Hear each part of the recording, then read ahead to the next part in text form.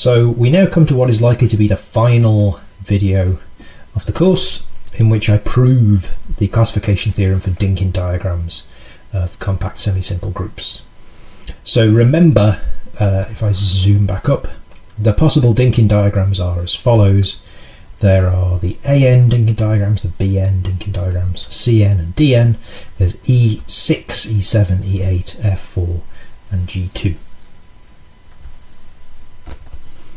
Okay, so how are we going to prove this? So the idea of the proof is to use the fact that alpha dot alpha is positive unless alpha equals 0. So where is this coming from? Remember, in Lie theory, this is coming from the fact that the killing form, or its dual more accurately, is positive definite unless alpha equals 0 on what I was calling H star R. So this was the dual space to I times the Lie algebra of a maximal torus sitting inside the complexified Lie algebra of the maximal torus. Remember, that's where all of this root geometry is happening. Okay, but we're just talking about root systems, so we can just think this is a fact about Euclidean geometry and dot product. So how am I going to use this elementary fact? Well, I'm going to write elements of Rn, or more accurately elements of H star R, in terms of the basis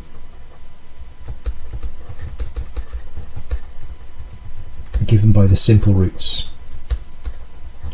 Remember, what we proved in the last video is if I picked a hyperplane of irrational slope, then the corresponding set of simple roots form a basis for Rn. There are n of them and they're linearly independent. So in other words, we're going to write elements of Rn as vectors. V equals V1 down to Vn, and what this means is it's sum of Vi alpha I, where the alpha I, alpha 1 up to alpha n are the positive, the simple roots.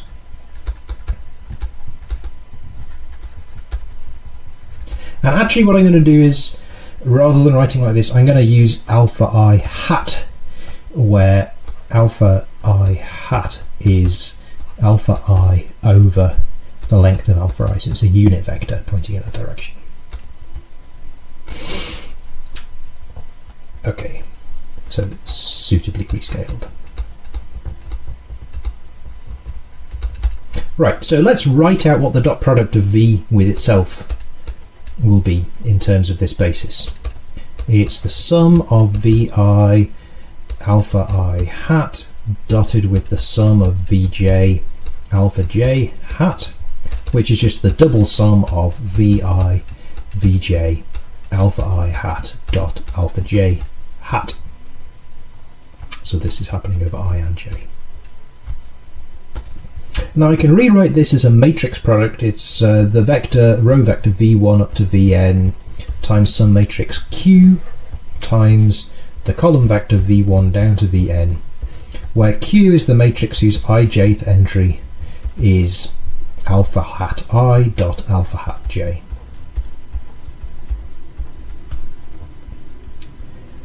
Just expanding this out in index notation gives this formula. Okay, well, let's think a bit more about this matrix Q. Its diagonal entries are just 1s because the alpha hats are unit vectors. The off diagonal entries are negative.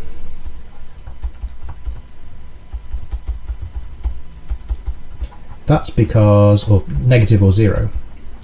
That's because simple roots have non-positive dot products with one another, and that doesn't change if you rescale them. So let's see if we can understand what the ijth entry of qij of q is. It's alpha I dot alpha j, but then we have to rescale to make it a unit vector, so that's divided by square root alpha I dot alpha I times square root of alpha j dot alpha j. In other words, that's the square root of alpha I dot alpha j over alpha I dot alpha I times alpha I dot alpha j over alpha j dot alpha j. Blah. Okay, what's this? And remember here we're taking the negative square root because we know that qij is negative or 0. So what is this quantity here? Well, this guy is what I was calling n alpha I alpha j, and this one is what I was calling n alpha j alpha I up to a factor of 2. So I think actually this is overall this is a quarter of n alpha I alpha j n alpha j alpha I. So overall this is minus a half times the square root of this n alpha I alpha j n alpha j alpha I, where these n's are integers. And in fact I proved something about precisely this quantity here, n alpha I alpha j n alpha j alpha I was equal to 4 cos squared phi, where phi is the angle between alpha I and alpha j. So this was one of 4 possible things. This was either 0, 1, 2 or 3. We proved this in an earlier video. So the off diagonal entries of qij are either 0 or minus a half, or what's this going to be, square root 2 over 2, so minus 1 over root 2, or minus square root 3 over 2. And those are the only possibilities. So what I'm going to do is I'm going to observe that this matrix makes sense for any Dynkin diagram, whether it's on our list or not.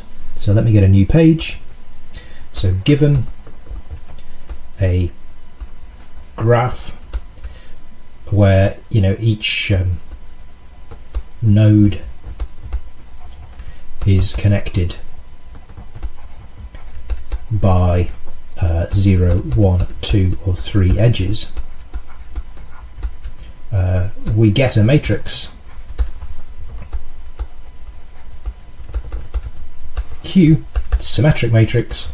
The diagonal entries are 1s, and the off diagonal entry in position ij is whatever I just said, so 0 minus a half minus 1 over root 2 or minus root 3 over 2.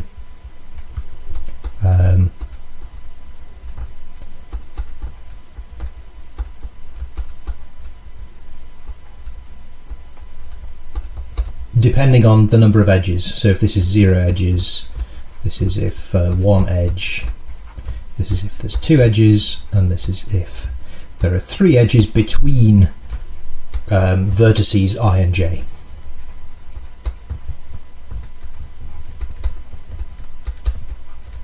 So you have to number your vertices somehow. So let me just do an example. Let's take our favourite root system A2. This is going to give me a 2 by 2 matrix whose entries are 1 and 1 on the diagonal, and on the off diagonal, well, we've got 1 edge, so they're going to be minus a half.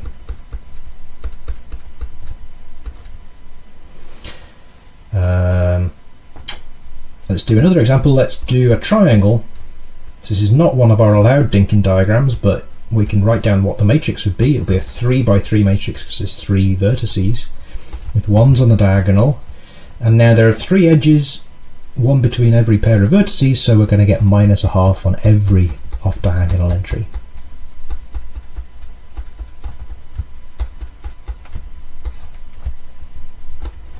So now the claim is that Q is positive definite. In other words, V1 up to Vn, Q V1 down to Vn is positive unless V is 0, if and only if the graph that we start with is on our list. allowed Dynkin diagrams.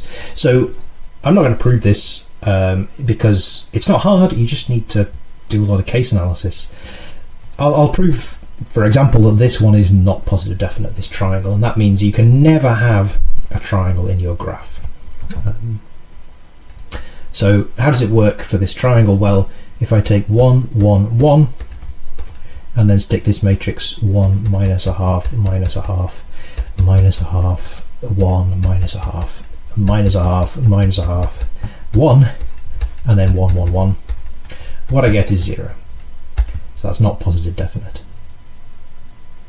Usually what people do is multiply this matrix Q by 2 to get rid of a factor of 2 everywhere, get nice integer entries, or at least a bit more integer than we currently have.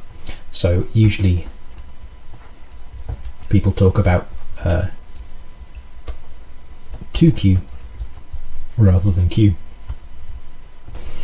So here's how you would go about proving this claim. First, you would say if your graph contains a subgraph whose Dynkin diagram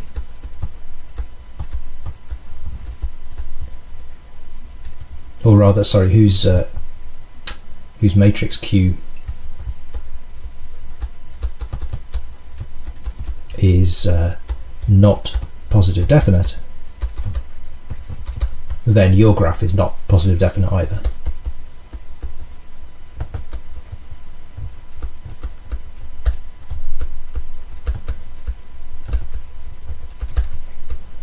So that's an exercise. And then you just need to find a suitably large collection of graphs whose matrix is not positive definite. So we just said the triangle works,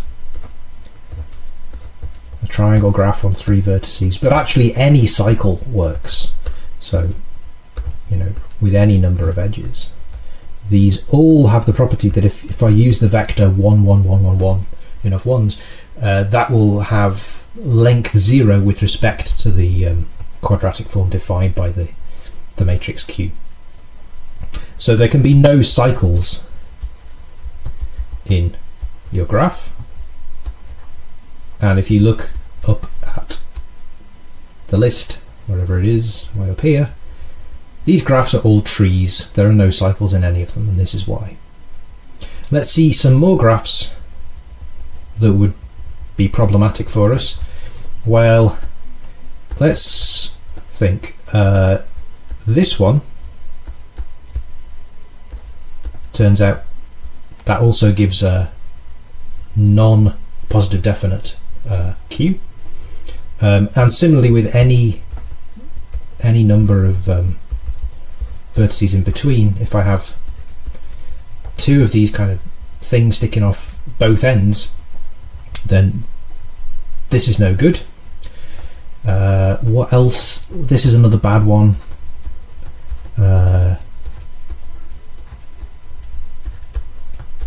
So you have one central vertex and then 3 legs coming off it, and each leg is 2 more vertices. That's bad. That turns out to be not positive definite. So these guys have names. So this one is A2 tilde, because I've taken the A2 graph, added another vertex and connected it in some way. This one is called A4 tilde. This one here is D5 tilde. Another one would be D4 tilde, which would be this guy. So each of these guys is what you would get if you took one of our allowed Dynkin graphs and added an extra vertex in some way. This one over here, for example, is E6 tilde. And you make a list of all the possible things that you're not allowed, or a large list of possible things you're not allowed, and then you observe that any graph that's not on our list has to contain one of these subgraphs. So these are the only graphs that don't contain an AN tilde, a DN tilde, an EN tilde, an FN tilde, a GN2 tilde, bn tilde or a cn tilde. Okay, so one of the possible in-depth projects, if you still haven't done one, is to complete the proof of this. It's actually a really nice piece of sort of combinatorics that I've only really sketched here.